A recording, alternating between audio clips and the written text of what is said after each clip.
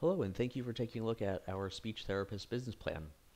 Very quickly, I'll go through the document and I'll show you the financial model. It has an automated table of contents, so as you add content, these page numbers will automatically update for you. It starts with the executive summary outlining the operations of your speech pathology practice, and you can adjust any aspect of this as needed. All of the charts and graphs that you see can be completely adjusted specific for the needs of your organization. Chapter 2 is an overview of the funds you're looking to raise and how you intend to use those funds. Chapter 3 is an overview of the speech therapy services you'll be providing, and you can expand this as necessary. Chapter 4 is the market analysis. Chapter 5 is the marketing plan, and there's a standalone 25-page marketing plan that comes along with this. Chapter 6 is the overview of your organization, positions, payroll, and headcount.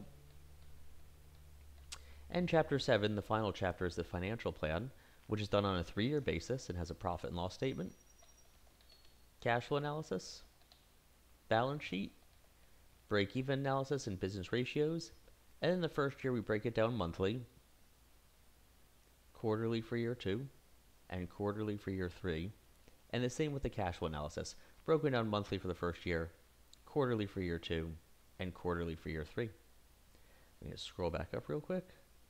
And here's the financial model. Very easy to use. All of the instructions are right on each tab.